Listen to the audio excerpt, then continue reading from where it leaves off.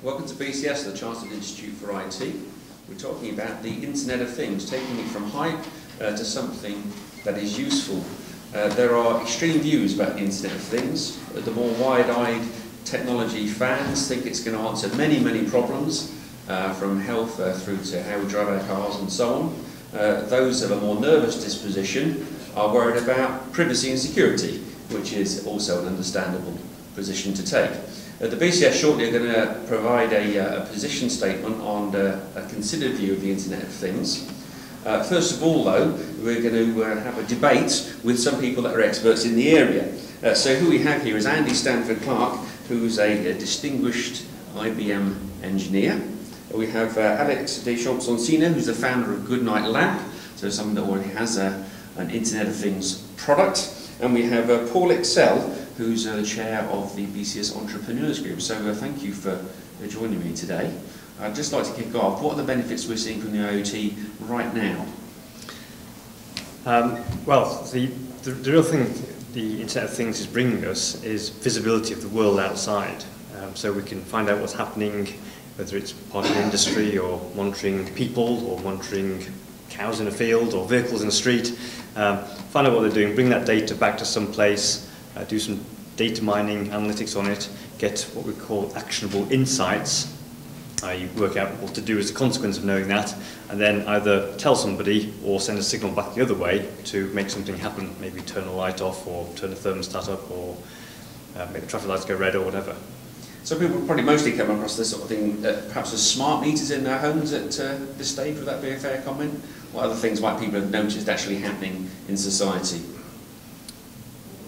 I think that perhaps they will have been thinking about buying a wearable device in order to reach that exercise goal or health goal. And I think that that's another very consumer-facing side of the same technologies that has, I think, inherited less controversy, perhaps, than smart meters. Yes, absolutely.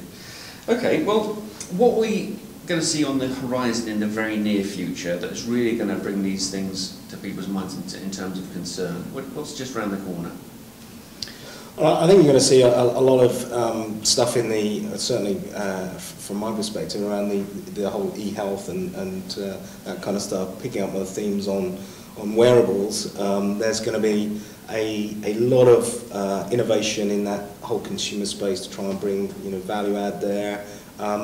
And also, health benefits. I suppose in my head, the issues are around you get some benefits if something is monitoring your heart or one of your loved ones' heart, diabetic situation, whatever it might be. Society gets some benefits because hopefully it means you get a better quality health service which is affordable to whoever has to pay, and that's important if we want to take society forward.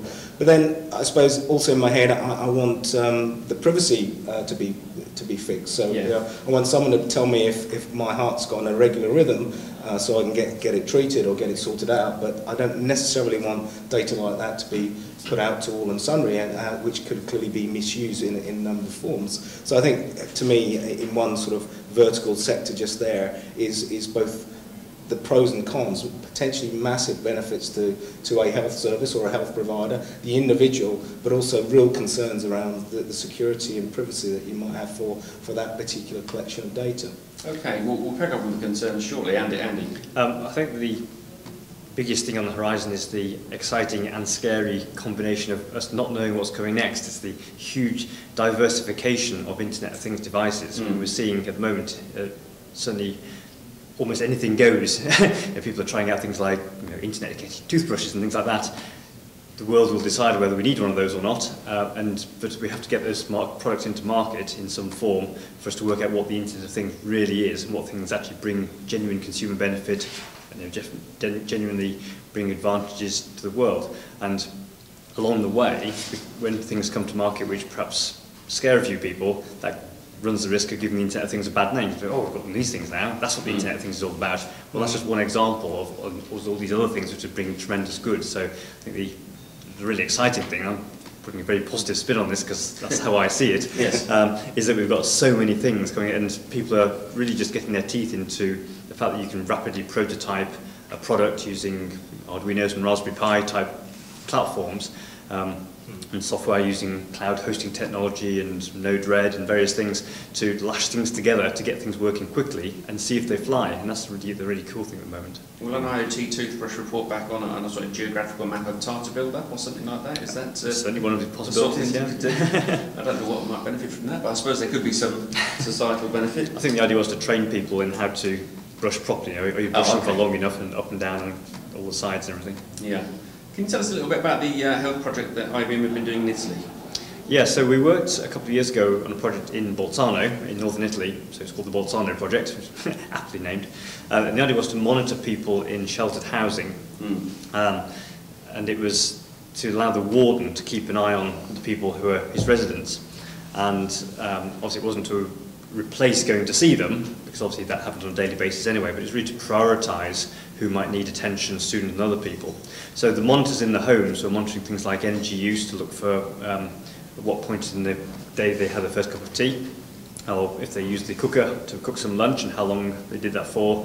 We monitored moisture levels in the kitchen to see if they're cooking a piece of toast or some pasta, which had very different moisture profiles. Yes. Things like whether they went in certain rooms, if there was water flowing in the house, either onto the floor or through pipes, and so toilet flushes and using the shower and things like that, just to build up a profile of what a normal activity looked like. We also included things like carbon monoxide and smoke sensors as well to give an emergency alert. And the idea was to look at normal operation to see what most people's profile looked like. So for example, had they had a cup of tea before 10 o'clock in the morning? If they hadn't, it might not be a problem. They might just have a cold drink, or maybe they slept in that day or went out for a walk or something. But it's just an indication to the warden to say, well, maybe I'll just pop in on Mrs. Smith first. Yeah. Wouldn't be Mrs. Smith in Italy, obviously. But and might have gone abroad. So the test was, at the end of the year's trial, all the residents were asked would they like to keep this technology, or did they see it as intrusive?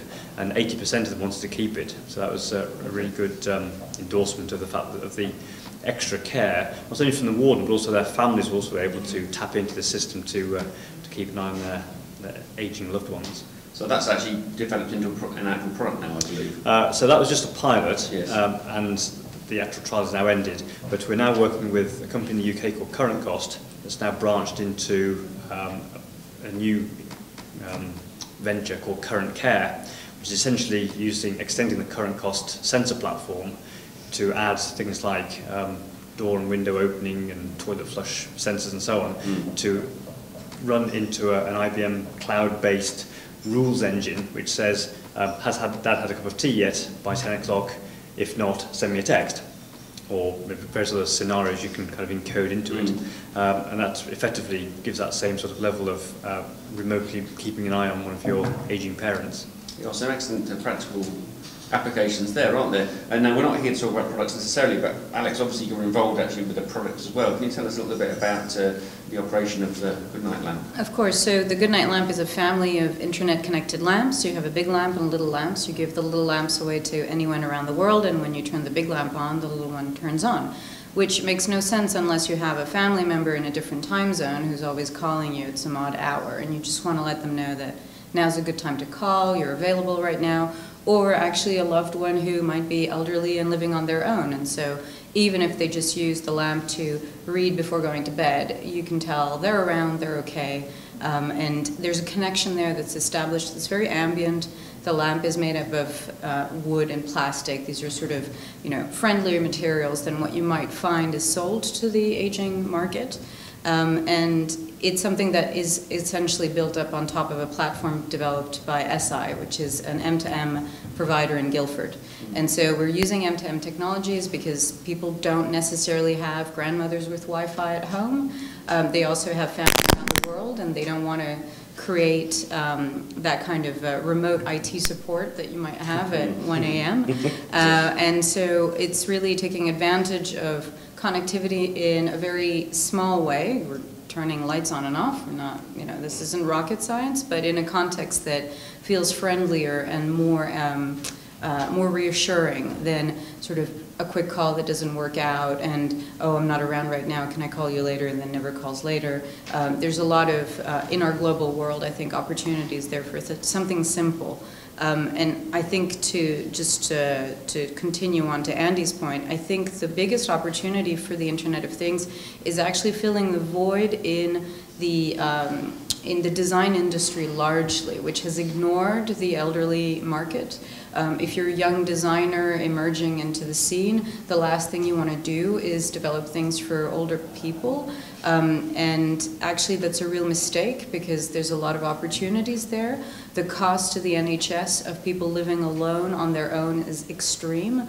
And so providing people with platforms they do want to buy into, and that are ambient because they're hidden inside objects they already know. That connectivity now is so cheap, it's so accessible, that we're really hopefully going to see a lot of value there. And it's not sexy. It doesn't necessarily make for fantastic PR, and compared to a internet-connected toothbrush, you know, it's less sort of hypey, but I think that really is where the opportunities are.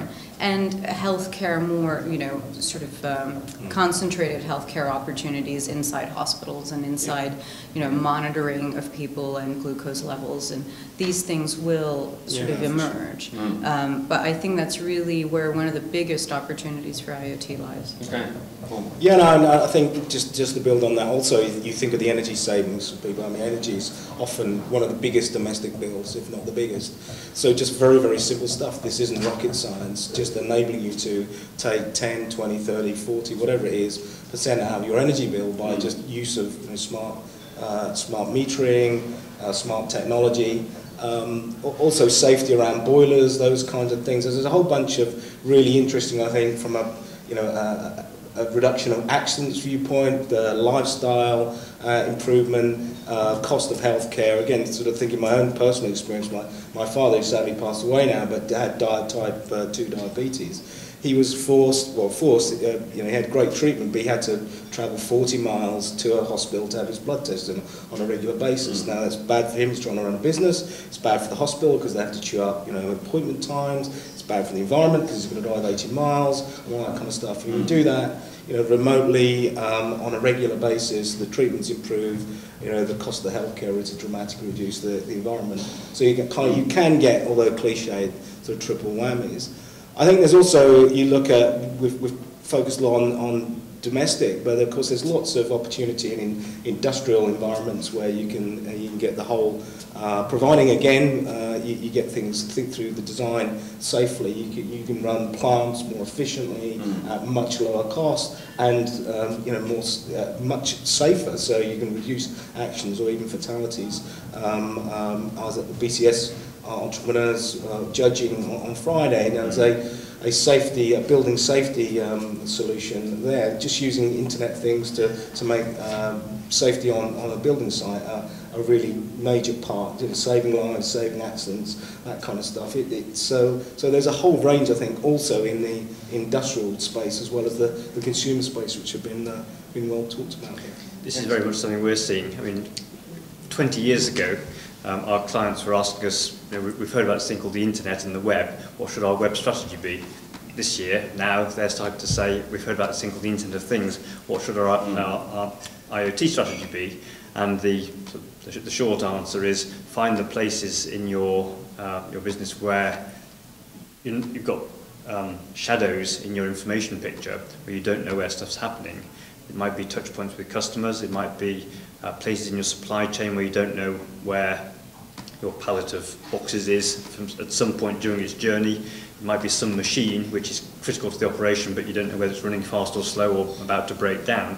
And you can use data from Internet of Things sensors to link in with lots of other dimensions of data, whether it's up the supply chain or out to the consumers, or linking with other data like weather data to predict sales, or predictive failure analysis to decide if a machine that was previously working well is going to start breaking down and eventually fail within 3 or 4 weeks. That can really make huge differences to to companies' operations, and save lots of money and make them more efficient and provide a better service to their customers. If I can just step in for controversy's sake. Please do. I think the really interesting challenge is to treat the Internet of Things as not the intranet of things. So for people to build up proprietary systems, proprietary software that they then, that's just business as usual in an industrial context. Intranet, meaning there's an openness there and there's a capability there for consumers and end consumer, whoever the end consumer of a particular product is, to engage back with the company to potentially build value on top of someone's data. So I think of a shipping provider, for example, the fact that I can see that the van is coming to my house at the slowest of speed should also allow me to say, actually just drop it off at this post office. And, let me interact with the systems that you have, let me interact with what you've already got there, because you might find that actually you can cut on time for your driver to get to me because there's a massive, a tree fell down the road and they'll never get there anyway. And I know this and you know this, but there's a lack of exchange right now between someone who's providing me a smart service and myself as a consumer who has access to a lot of that information, but it's an information that's sort of a dashboard at the minute. You're showing me something I have no control over. And I think that exchange and that openness is very much what the web was built on, the values at least of the web. And I think it's a business challenge, but I think it's one worth addressing because I think a lot of value could be taken and built on top of that. For sure, and I think you have to start with the question. I mean, Internet of Things, it has got, we were talking earlier about it being the top of the Gartner hype, cycle right now. There's a lot of hype about it. It's just, for me, being an old guy with grey hair, just another technology. I mean, and I was trying to think in perhaps a cliche way, what information would you like to know? What would you really need to run your business more effectively, or make your life better, and so on. And to the point that's made by Alex, it's not just that's internal to your own sort of zone. It's being able to pull together those end-to-end bits and pieces, so you can create something more than just a siloed mentality. I think you're seeing a lot of that there's lots and lots of business and consumer silos. The great opportunity, I think, is to get that end-to-end consumer or business experience and allow, frankly, innovators and their imagination to come up with better ways of running the world, delivering healthcare, homes, those kinds of things. Well, that's interesting. I think we're just edging towards a little bit of a discussion about some of the technical underpinnings and the standards that are going to be involved here. And we just recently, ARM released a kind of Internet of Things operating system, a kind of thing. Is the underlying infrastructure of the existing internet and the web that sits on it actually up to the job of, in the next few years, having a massive billions of connected devices and coping with that situation? You might not want to discuss a technical question. Yes. Yeah, I was going to say. Short answer, yes. It is. Yeah. So people talk a lot about IPv6, yes. Which obviously we're on IPv4 at the moment, and there isn't going to be an IPv5, so the next one's IPv6. And as long as you don't think that that's necessary before the Internet of Things can happen, that's okay, because the Internet of Things is happening, and there are far more things connected to the Internet now than there are IP addresses in the 32-bit range of IPv4. So that wasn't a limiting factor. However, having universal addressability on an IP network, I think more to the point, IP to the edge is really the benefit that IPv6 brings. So it's not so much IPv6 as an addressing scheme, it's more things like 6LoWPAN, which allow you to take very low energy packets over radio right to the edge. So there's very small sensors that are off most of the time, and occasionally wake up and talk. With IPv6 and IP to the edge, yes. we won't have the problem that yes. we'll start with our small pilot now, but then when it gets really big and successful, say you're a vacuum cleaner manufacturer, supposing it gets wildly successful and suddenly every vacuum cleaner on the planet gets an IP address and starts sending data back about the vacuum cleaner bag's full and so on, then scaling up to those massive numbers won't be a problem. Right, okay, yeah, okay, that's interesting.